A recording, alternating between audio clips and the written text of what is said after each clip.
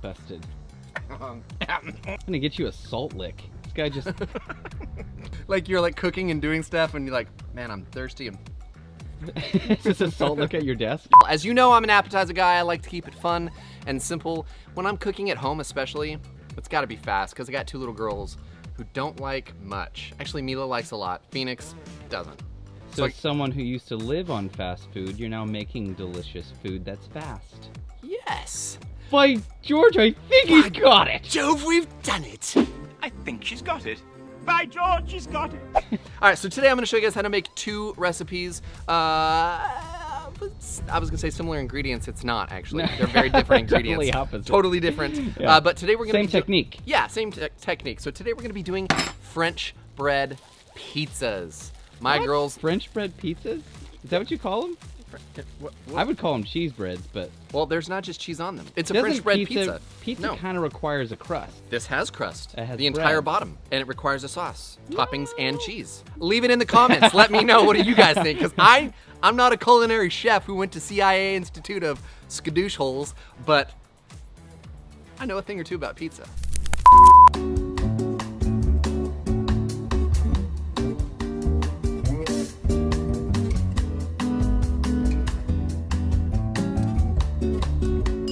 I don't even think I ever mentioned what kind of flatbreads we're doing. Oh, no. Should I put this at the beginning? Sure. So here's the thing. I'm the one editing, so I'm gonna cut to me now and put it at the beginning. The flatbreads we're doing are a chicken pesto flatbread and a traditional kind of Italian marinara-based kind of meat.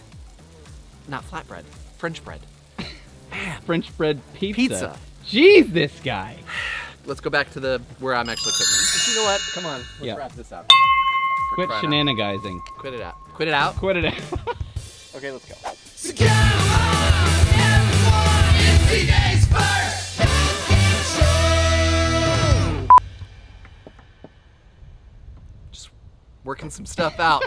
Working some calculations. Chicken, then Carry cut the the bread. 2. All right, so let's get started with this real fast. This is not a complicated situation. We're gonna season our chicken cutlets. Now, we've said this a lot. I love to use cutlets because they cook really fast. They stay juicy because they don't require too much time to cook all the way through. Right. And you don't have to cook a whole chicken breast, which takes a lot longer. And if you can't find chicken cutlets, you can always just cut a breast in half. Definitely. Salt and pepper, okay? So we're gonna Whoa, you're gonna do salt and pepper and chicken and herb? Yeah. You were just... You do this to me all the time. On the wild side. Chicken and herb, it's really gonna be yummy. Baby, bad baby, bad baby. What is that? Really? Bad baby, Really? The pen is royal blue. Oh man. Here, look, I'm gonna make it easy and happy for you. I'm gonna only salt and pepper one side. Is that? I appreciate you. Does that take care of your highly sophisticated palate? Yeah, it does. But on a serious note, you're only really seasoning this. You're not going to be seasoning the bread. So a slightly saltier bit of chicken is not that big of a deal. Not bad at all. Hey, let's head over to the griddle top. Let's do that. Let's do that. So I have these preheating on low. I'm gonna go ahead and kick it up a notch to high. Kick it! Chicken! Wow, man, you're on a music roll today, aren't you? Yeah. You're just cruising with the Beastie Boys. Okay, dropping it down, a little bit of olive oil, set the chicken in. Bob's your uncle, we're on our way. All right, chicken's cooking. Let's get to our French bread. If you are an absolute rock star, make your own French bread, but for the 99.99997% of the population, just go to your local grocery store. Now that we've got that cut, let's set this aside and head to the griddle top and start toasting it. Want to? Want to?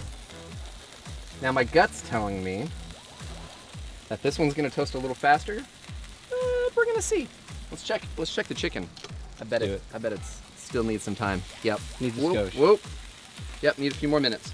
Okay, while that's happening, let's come back over here. Got a marinara. So we're gonna just leave this in the jar. We don't have to put that in a bowl or mix anything up. That's all done, obviously.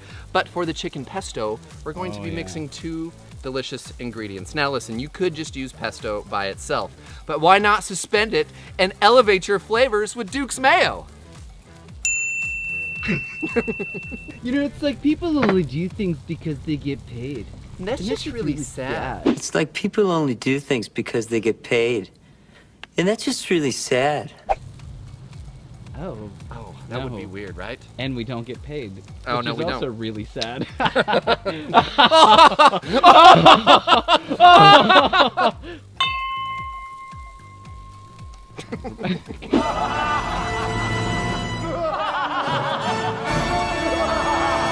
With this, we're gonna just do equal parts. Actually, I'm gonna do a bit more pesto than I am mayo. So we're gonna do a big old heaping spoon full of mayo. You might. It's a big piece of bread. You might need to touch more. Whoa, Whoa, golly. jeez, guy. Me? Jeez. I didn't do it. I'm Is over this here. the kind of professionalism I'm supposed to expect all the time? I know that we need more, which is why I'm gonna use more pesto All right, than I am mayo. I'm here for you. Wow, dude, I am covered Yeah. in stuff. I really feel like this is a fun place where you could get out of a rut. Using mayo to suspend other purees, sauces, pre-made stuff, it just makes life a little more fun. Yeah, and we've been doing it a lot lately, which I 'Cause really it's a great enjoy. technique. And so, speaking of gun shy, I'm gonna check on my I bread. was about to say it. Oh, We're that almost one there. is looking great. Oh, and so is that one. Yeah. Okay, let me get our whisk and get to it, man. See, look, we have plenty of sauce at this point. Okay, let me check on the chicken real quick. I'm gonna flip it. I like it. I'm gonna flip it. Yep, we're gonna flip it. Okay, give that a few more minutes on that side. We'll pull it off and we'll be ready to go. What kind of meat are we using today, Guy? That's a great question, Nate. Thanks for asking. I did not set you up for this. To be fair, You did, dude. I'm not bought gonna it. mention what you did last night. What? You tried to make a fool out of me, and in fact, succeeded. I was on your team. I may I was have on been your team. mispronouncing, enunciating a word for 5 or 6 years, and nobody told me. So now I know how Betty feels. You big jerk. Passive aggressive about it. How do you pronounce it?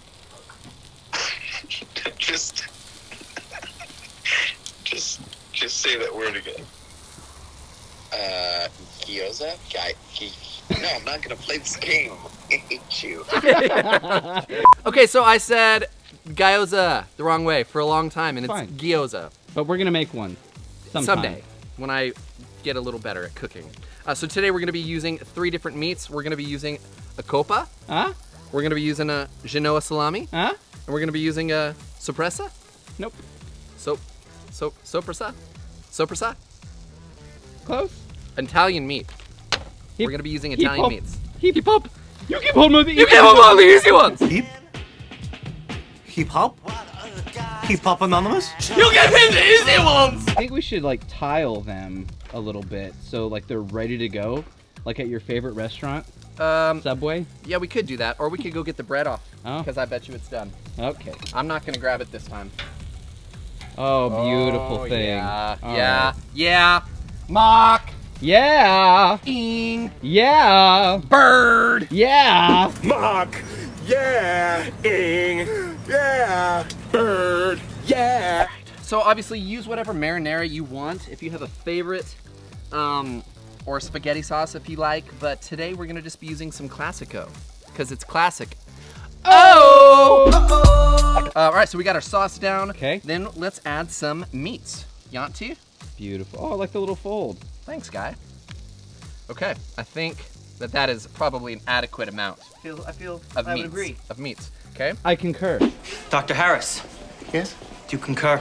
I should have concurred. It's a great movie. Now we're gonna top this off with a decent, Oh, you're not doing any basil? I am gonna do basil. Oh. Just give me a second. Okay. Here's what I'm gonna do. I'm gonna get this guy. Okay. I'm gonna get rid of those. Yeah. Yeah. Yeah. Yeah. I'm gonna just do a rough chop. Got a little bit of basil. Basil. What does it all mean, Basil? Do a little bit of cheese, a little bit more cheese. Keep our basil on there.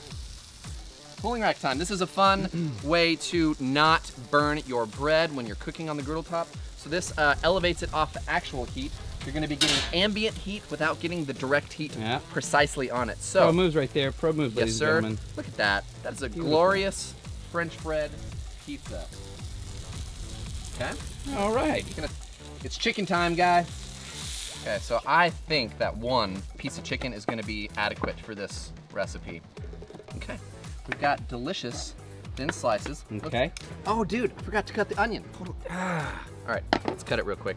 Gonna cut the red onion nice and small. Get it into, for me personally, I like little bites of red onion. So I'm gonna get this nice and chopped up, small, minced. I don't really know. I'm gonna figure it out as I go. What do you think about that? What you think maybe, about maybe that? a julienne or something. I don't know. I'm not sure if we'll have time. I don't know if we'll have enough time. I'm gonna set that aside. Let's continue with the building process. Moving on to our highly elevated sauce, my man. Highly.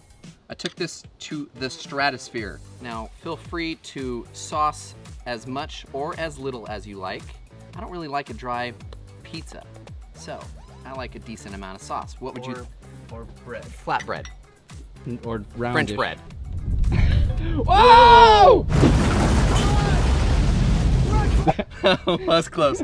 Okay, let's do this, man. So we've got our nice sliced up, seasoned chicken. Dig that. Yeah, dude. Nate asked me a silly question earlier.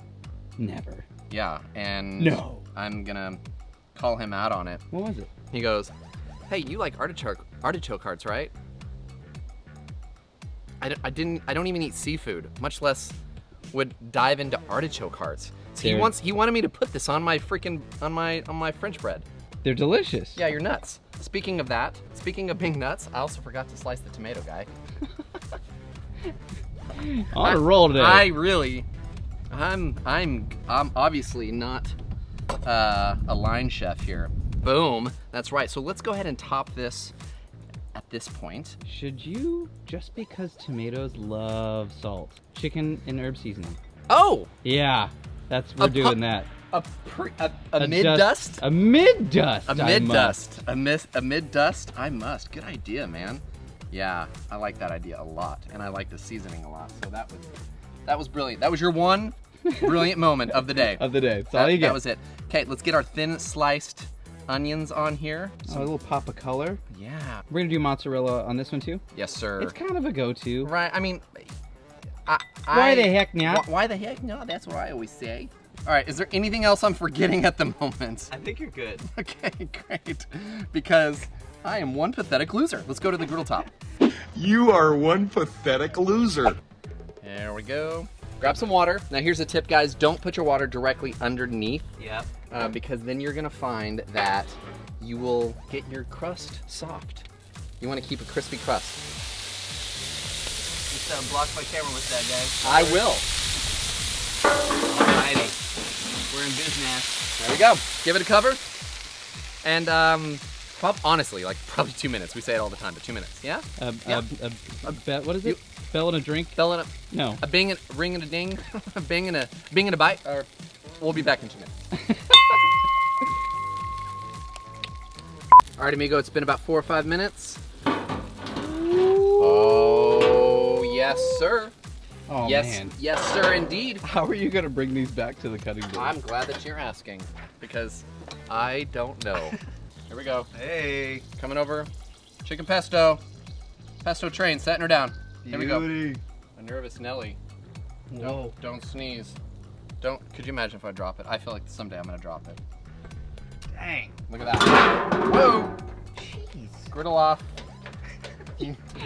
You're in rare form today. It fell on its own. Yeah, it's the wind. Okay. Okay, which one do you want to cut first? Definitely going to cut into our Italian meat one. You ready, guy? Yeah. Okay, let's do it. Now, this is fun. Yeah, go for it. Oh, crunchity, crispy. You hear that?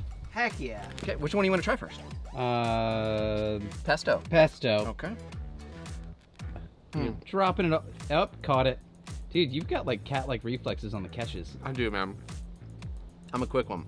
Yeah, right. That's quick one. so good. Got a quick one. Ooh, you're a quick one. You gotta try that in a second. But I'm hungry, so I'm getting into the Italian. Yep. Come back home. Winning! Did you say winning? I don't even know what else to say about it except let me finish eating. Except maybe you should have a bite. That's good. real good. And I love the little bit of extra like push with the pesto sauce, adding the mayo to it. Pesto alone is delicious. Adding that Duke's mayo. Creamy. Did you just want to? No. Oh. Yeah, I was just about to ring the bell because, ladies and gentlemen, Victory. this is a victory. Victory! Victory! Well, speaking of comments, there were a few gems. A few gems. Shall we talk about them? Let's talk. Okay. About them. CJ's favorite comments of the week. That's right, ladies and gentlemen. The segment in the show where I reveal how nice you are or disgruntled you might be. Disgruntled Is that the term? I don't know. Let's find out. Well, let's find out in no particular order. Here we go. Shane says, I wish this was CJ's last cooking show. That's too much yapping. You started with that one. Just make the crap and move on. He's not funny. Well, thank you for watching and commenting. Shane, here's to you, buddy. Hey, Shane. Thanks for watching and leaving a comment. Wow, we're just coming out the gate strong. Comment number 2. Really? Wish the video was just about cooking. I spend half my time watching and half fast forwarding through the BS. My comment was, that bad? And then somebody else comes on, yeah, no kidding. Okay. But they probably fast forwarded. They through did this fast part. forward. And unless they didn't. And they got to this part. And then we'll see now you in they're the watching comment it. section. All right, we'll see you there. This is good. Brandon, not sure what I would rank higher. Dumb and Dumber, Bill and Ted, Excellent Adventure, or this episode. Yeah! Wait. Boom! I mean, Yeah, you can't not ding give it that, up. right? I mean, double ding. Double ding. Brandon, thank you. Rachel Boris says, historically fantastic and hilarious episode. Rachel's my cousin. That's That not doesn't- fair. I think That it should doesn't count. We need a second bell. Like this is like the main bell. And then there's the courtesy bell. A curt. We're getting one. Thank you to my cousin Rachel for inspiring said courtesy bell. I did ring it, so we've got to drink it. Oh. Okay, this is good. Andy says, I started my bell ringing before watching the video. First mistake. Got freaked out with all the costume changes. Second mistake. Got to laughing and spilled my sippy cup. Third mistake. Great videos, and a lot of work went into that one. Yes, it did. My man, Andy. Cheers to you, brother. Wow, we are just ring-a-ling-a-dingin'. Weird. But Mike says, something about a dude with a beard and tats dressed like an elf singing Wang Chung. Some people would say, fake news. I say, genius. Funny gents. Funny You know what we say? Cheers, my friend. And that, ladies and gentlemen, is CJ's favorite comments of the week. For this recipe and a whole ton of others, go to blackstoneproducts.com. Like, subscribe, click the bell, do all that cool business. Facebook, Instagram, YouTube. If you like it, do me a solid and share it, because that would be cool. Leave us a comment and you might be in the next episode. Yeah. If it's mean enough or nice enough or funny enough. Also, we would love to hear renditions of CJ's first cooking show jingle. Oh, heck yeah. Commence with the jingle. So come on, everyone, it's CJ's first